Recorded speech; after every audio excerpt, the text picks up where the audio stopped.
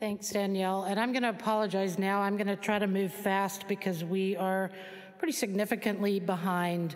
It is my privilege today to talk about appendicitis and how managing this in the pediatric patient smaller can actually be harder. All right, so I have nothing to disclose financially. I am going to talk about off-label use for ketorolac and Exparel, mainly because they're not approved in children and we use them pretty standardly. The objectives that we're going to cover are the two on the screen that are in your program. So why is smaller harder? In the less than 2-year-old child, it's almost impossible to take a history to find out early. It does happen in neonates and infants. It's rare. That's not going to be the focus of this talk. Older than 6 years old, they're going to behave more like an adult, and multiple studies have shown there's no real advantage to taking the straightforward adult-type appendicitis to a pediatric center. So that is also not going to be the focus of the talk. But looking at the 2 to 6 year old range, those smaller patients can be a little bit more of a challenge. So that's where we will focus. Even the diagnosis can be difficult to make in this age group. We're still going to use the same 4 parameters, but we may approach them a little differently. The classic symptoms that you would see in an older patient, the 2 and 3 and 4-year-old are probably not going to be able to communicate that to you. So a strategy to ask questions such as, when was the last time you or your child was completely normal or well? What was it you noticed that made you realize something was wrong? What have you done to treat it? What else is going on with it? Anyone else sick at home? And during this pandemic, we do need to do a COVID screen because there is MIS-C, which we'll touch on towards the end, that can be confused with appendicitis.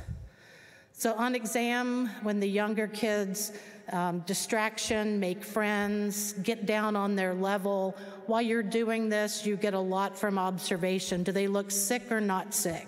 Are they still or are they wiggling around? I asked the little kids to show me with one finger where the pain is. If they can point to one spot, they probably have peritoneal irritation, and it's a very good sign that they have appendicitis. If they take their finger and swirl it around and point to their whole belly, most likely they don't have peritonitis and don't have appendicitis. Percussion for peritonitis away from the right lower quadrant is a really good test for peritonitis in the children, and you don't damage the ability to check it again. For the child you don't think has peritonitis, having them jump, and if they'll jump repeatedly, they very likely do not have peritonitis.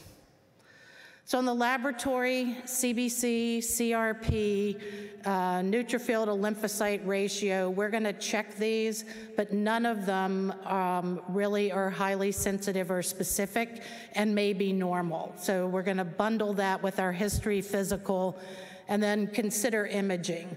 So ultrasound would really be the gold standard. This is non-radiating diagnostic test, with the caveat that if you are not at a pediatric hospital, you may not have the expertise in the ultrasound techs, and in a heavier, more obese patient, it may be more difficult.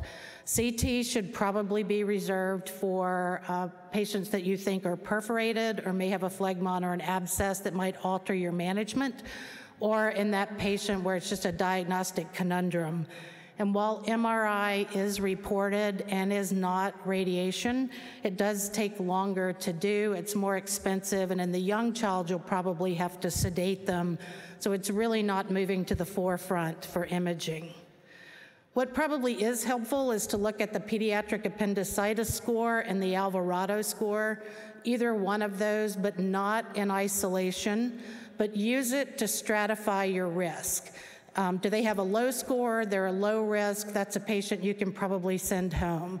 The moderate risk is the group that's at risk for a negative appendectomy, and you might want to do some additional imaging or admit that patient and do serial exams. The one with the high score is probably going to go right to the OR without any additional imaging. So putting that into a clinical pathway and using that will improve your diagnostic ability and your outcomes. Surgery does remain the gold standard. Non-operative therapy for both uncomplicated and complicated appendicitis is appropriate, but is not going to be the focus of this talk either. So looking at surgery, what's the timing? Well, most patients are going to have an immediate laparoscopic appendectomy during the day or the evening for uncomplicated appendicitis and for complicated appendicitis without a phlegmon or an abscess. You might consider non-operative therapy for the complicated appendicitis with a phlegmon or an abscess and come back in 6 to 8 weeks after antibiotic therapy, plus or minus IR drainage if they had an abscess. Looking at the technique, basically the smaller the patient, the farther away from the target you need to put your ports. In the picture that's on the slide, some form of that setup will work for almost every size patient and every location of the appendix, from infrahepatic, retrocolic, retrocecal to the perforated appendix that's down in the pelvis. Single or 3-port laparoscopic surgery, the long-term cosmesis is similar, so whichever you're comfortable with. We're going to generally use a 30-degree scope. You can make entry with a vertical incision through the umbilicus and spreading a natural umbilical defect, or in a heavier patient, a curvilinear umbilical incision. Fascial closure in the smaller patients is needed for the 5-millimeter port sites. Generally, I use 2 5s and a 12 because it accommodates all the off-the-shelf devices that you might want to use. And then if you look at a patient and they have significant distension or inflammation, you may need to do a little general dissection with the scope in order to get your 2nd and 3rd ports in. Irrigate if you need to, put a drain if you need to, use local anesthetic. I use 1-to-1 Marcaine and Exparel. Assess if an NG tube is absolutely necessary. We don't tend to use a lot of them. I use Toradol at the completion of the case to minimize narcotic use. The little ones, I manually empty the bladder prior to the incision. For the ones that are potty trained, I have them void before they go back and don't use a Foley. For post-op, non-complicated appendicitis, you're going to feed them and discharge them as soon as they take PO, walk to the bathroom, and their pain is controlled by mouth. For me, that's an outpatient operation. They don't need any additional antibiotics. They shouldn't need any narcotics. You're going to do a nurse call follow-up in 1 to 2 weeks. Just make sure you look at the pathology report. For complicated appendicitis, most of them can be started on a diet. They aren't going to take much anyway. Most don't need an NG tube. You're going to give IV antibiotics until they're clinically improved. And what does that mean? Taking good PO, they're pain controlled on PO meds, they're afebrile, and labs. Whatever white blood cell count you have set in your clinical pathway as your threshold is what you might use to decide when you're ready to switch to oral antibiotics. The systematic review from APSA, if you've given less than 5 days IV, then you would want to give them PO to total 7 days. Special situations, COVID-19, neonatal infant appendicitis, I already mentioned and really won't dwell on.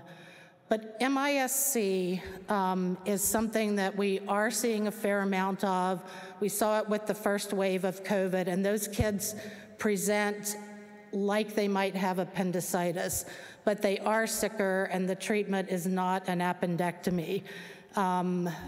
The patients this time around are having more respiratory symptoms, so we don't know what we're going to see with the MISC this time around. And then the last thing I would say is, if your patient is COVID positive, there is no reason not to treat them the same way you would if they were COVID negative, unless they're having respiratory symptoms, and then talk to the anesthesiologist. You're still going to go ahead and do a laparoscopic appendectomy. One of the New York City hospital experiences, they were able 91% of the time with their COVID positive patients to go ahead as if they were COVID negative. So in summary, smaller can be harder. Non-pediatric surgeons can certainly take care of pediatric appendicitis, but there are special situations in children less than 6 years of age that would benefit from the care of a pediatric surgeon. Thank you.